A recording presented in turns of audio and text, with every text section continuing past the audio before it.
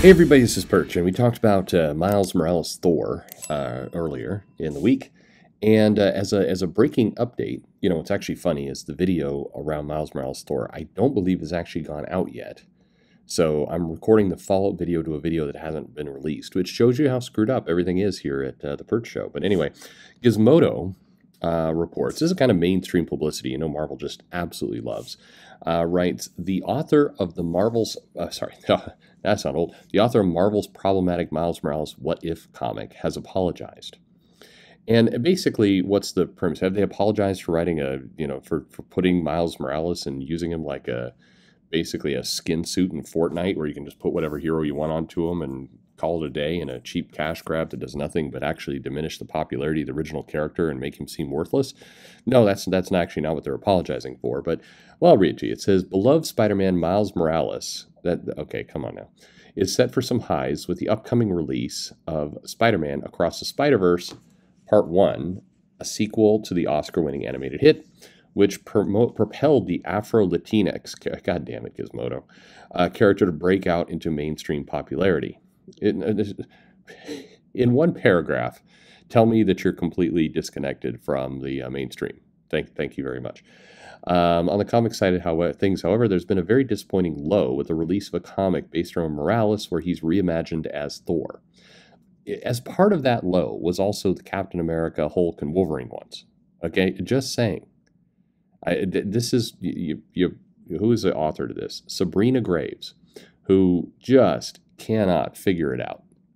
If you take a character, by the way, any race, white, black, Afro, Latinx, whatever you want to do, and you basically treat that character like a completely disposable, dress them up in whatever costume you want, that's a problem. That's stupid. That's not progress. And I remember talking about this like a year ago on this channel. I did a video, and there are people who showed up in the comments like, I don't know what you're complaining about. It's fine with me. I'm excited to read it. Oh, bullshit. Okay, let's start. Let's stop with this. Like, tell the truth. Okay, the sales in these things are dismal. The premise is stupid. And yes, Miles Morales did get a big boost from that Sony movie. And yes, people do seem excited to kind of see this character off.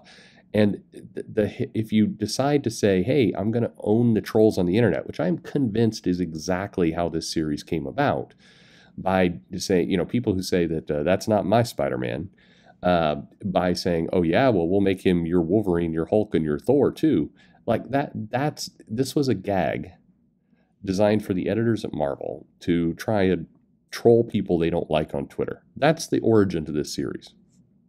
If you think it's appropriate for people to treat characters like this so disposable, yeah, you were part of the problem. But anyway, getting back to this, the comic What If Miles Morales Thor was met with backlash over writer Yudi Mercado's inauthentic depiction of the character, while also fueling concerns as to why Marvel would, at this point, hire a non-black writer for the comic in the first place. So by the way, Miles, per your own paragraph, is Afro-Latinx, but it has to be black, right? Latin people, screw them, right? Is that what you're saying? But okay, fine. I mean, you can't have it both ways. You got to pick. You got to pick one or the other. Anyway, the outcome of all this is Mercado, after being pummeled by a bunch of douchebags over this, and like I said in the other video, I mean, the problem the writer's race, or is the problem that the story sucks and it's terrible and the idea was bad in the first place? That's the problem. Anyway, so basically he writes this, which to me is sad.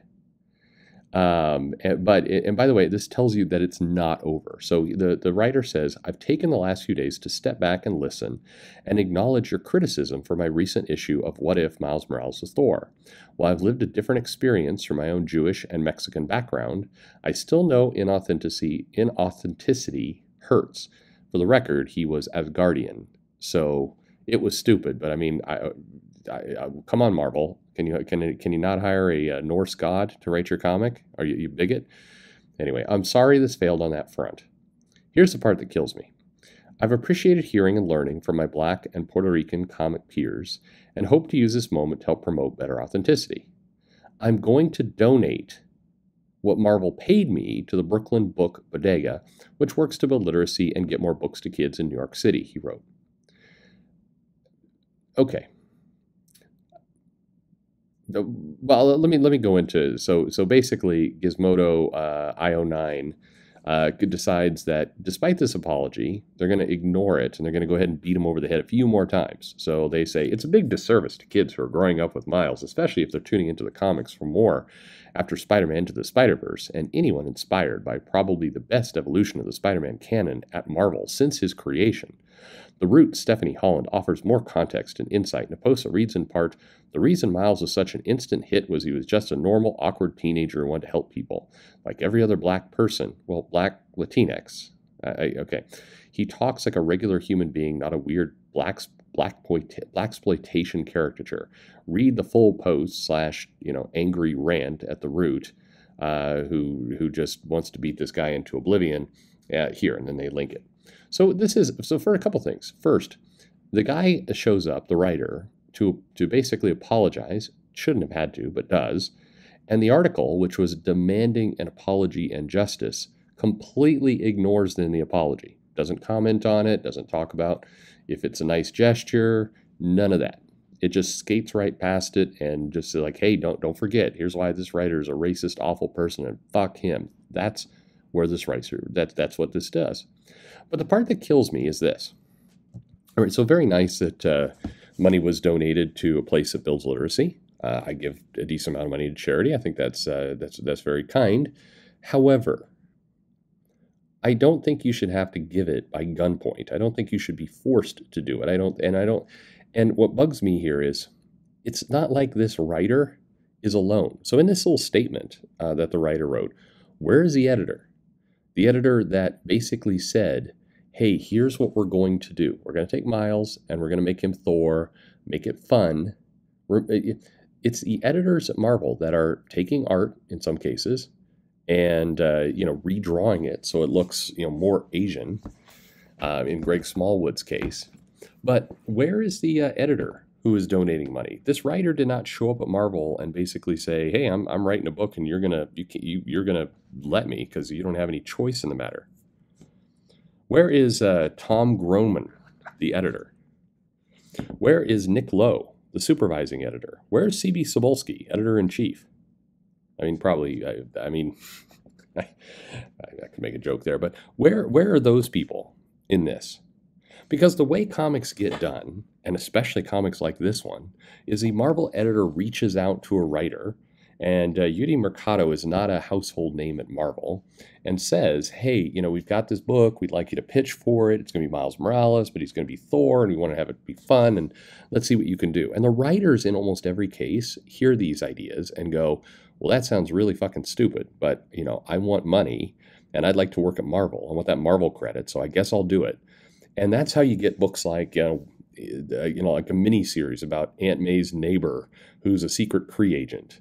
Or, this is how you get dumb books, is the editors ask for these pitches and the writers come in and basically fulfill them so they can make their, $50 to $60 a page.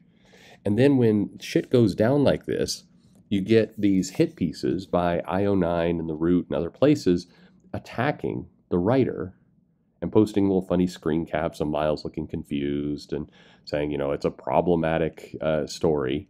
And they beat these people over the head with it.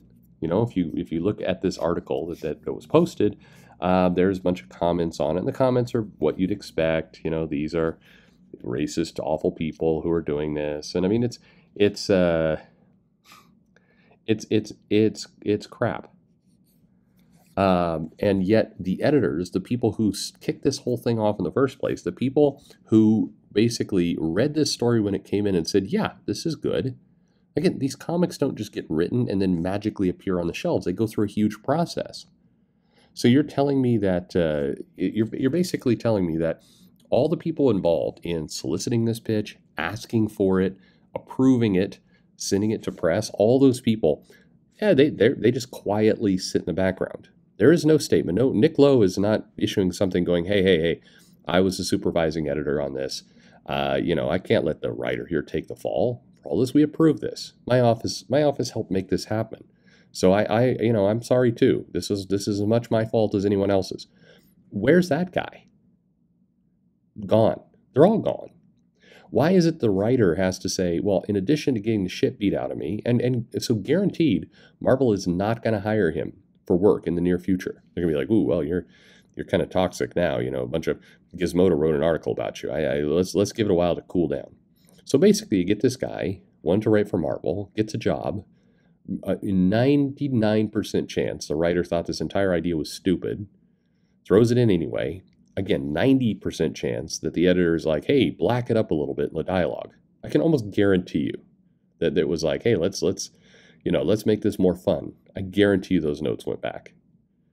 And now that it blows up, the writer has to donate his pay, get the shit beat out of him on social media, and kind of just vanish for a while. Whereas the editors just get to continue to churn out shit. Does that seem fair to you? By the way, none of what I'm saying, so don't misinterpret, is that this was a good story. It was not. The writing here was awful. It was awful. This was not done well. But this was a joint not done well production. And so you see this outcome, and every time, the outcome is, well, the writer gets to take the shit, and the editors and the people who approved it and solicited, they get to just kind of quietly do this again and again and again. So Cebulski, Lowe, come on, show some balls here and stand behind your choice. Don't let this guy die on his own. Thanks for listening.